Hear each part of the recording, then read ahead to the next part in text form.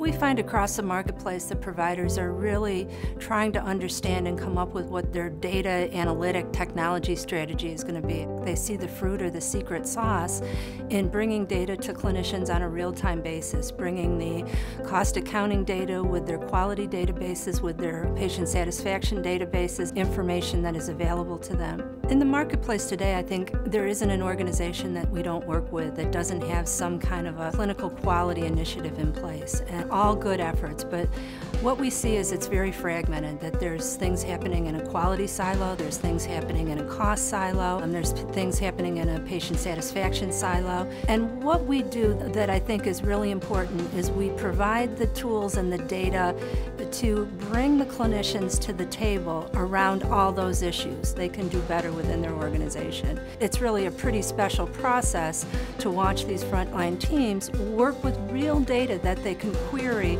and almost ask the data questions. It really brings it to light and makes the beginning of the change so much easier when you engage those teams. Deloitte has made a lot of investments in analytics, and particularly on the clinical side. Care Intellect is Deloitte's solution that we actually developed by working with providers over the last 4 or 5 years and understanding what information and how it needed to be structured to make real change.